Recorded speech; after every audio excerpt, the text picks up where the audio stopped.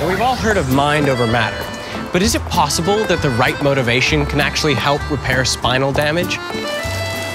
I've come to Lausanne, Switzerland to find out about some innovative research being done to repair the spinal cords of rats using pharmaceuticals, electrical signals, and the key ingredient, motivation. Sometimes with the right motivation, anything is possible.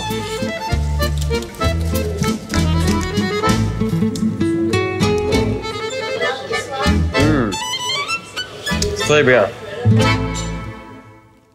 The main function of the spinal cord is to transmit neural signals or messages between the brain and the rest of the body. So when the spinal cord is severed or crushed, these messages can't get past the injury. The result is often chronic paralysis. Research in this area generally focuses on regenerating damaged nerve fibers. But here in Lausanne, they're taking a different approach. Bonjour, Derek. Bonjour. Welcome in the lab. Ah, thank you. Professor Courtine's work with rats is producing remarkable results. So I thought, well, can we actually deliver to the spinal cord the kind of information that the brain would deliver naturally in order to walk? The rats have their spinal cords cut in 2 places. Although not completely severed, signals can't get past the lesion, leaving the rats paralyzed. To reactivate the healthy but disconnected neural cells below the injury, the researchers administer a cocktail of synthetic neurotransmitters, followed by electrical stimulation. I'm plugging the cable that connects to the electrodes on the spinal cord, so we can provide the stimulation to the spinal cord. Okay, so there are cables that run down the spinal cord? It actually runs under the skin, and then it's sutured on top of the spinal cord. This electrochemical combination mimics the input of the brain and reawakens the spinal cord below the lesion. No, I start the treadmill immediately. Oh, she will start walking. It's amazing, right? The result?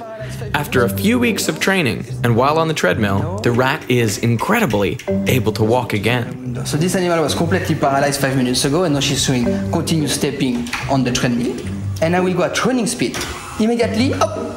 The animal is capable of, like, literally sprinting on the treadmill. And look at this, you cannot even do it yourself. I will stop the treadmill, up, she stands immediately. But this is happening without the involvement of the brain. At this stage, the rat's stepping is stimulated by the treadmill. The legs are moving independently of the brain, so the movement is completely involuntary. That, you can train the rat on this treadmill for 2 months. You would not see recovery of voluntary control. Why? The brain is not involved. There is no motivation to walk because you see that the rat... Motivation is the key to restoring voluntary movement. So this is where the irresistible Swiss chocolate comes in. I brought a chocolate eclair. I ate half, but the other half is for the rat. Yeah, see? She does like it. She likes it. We have a combination of, like, actually yogurt and chocolate, which the rat love. This reward-based training, without a treadmill, was the focus of the next phase of research. I have to get her in the right position. They designed a special robot which only supports the paralyzed rat, but doesn't propel it forward. This means that the rats really need to generate the propulsive forces to go toward the reward, which is the chocolate. So the rat is asked to go, like, push herself forward, but she does get a little bit of help up and down. The rats have again been given electrochemical stimulants, but without the treadmill, the rat has to decide for itself if it wants to walk. When you want the animal to participate very actively, I mean, we're talking about the championships, rehabilitation, you need to motivate the rat at any cost. Come, come, come, come, come. So Rubia does whatever it takes to coax the rat to walk. Come on, jump, go forward, come on. Push them, push, sweetie, come on. Keep going, keep going. Go. The rat is now walking when it wants to, which means the brain's signals are getting through to the previously paralyzed limbs. Wow, she's done really well. Yeah. The rat's spinal cord seems much more capable of rewiring itself than anyone expected. In one of the most extensive examples observed, it's been able to detour around the injury and reconnect the dormant neural network.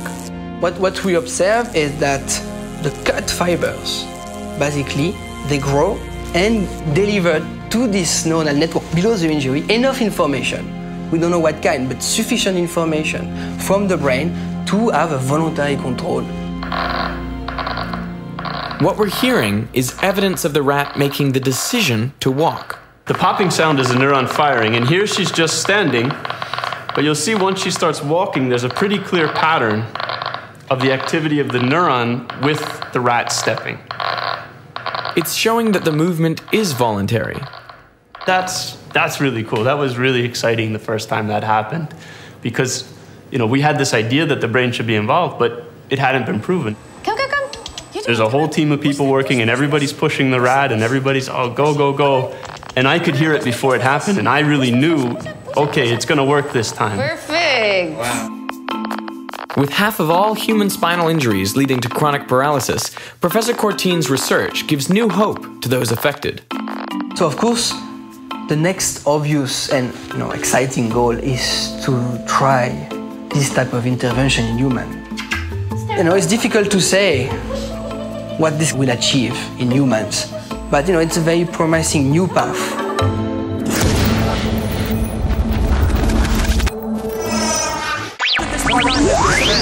So what you want to do is a kilometers concept. The janitor satellite will be sent into space to grab these space junkers, in this case Swiss kids, and bring it back into the atmosphere where it will burn up. On the atmosphere.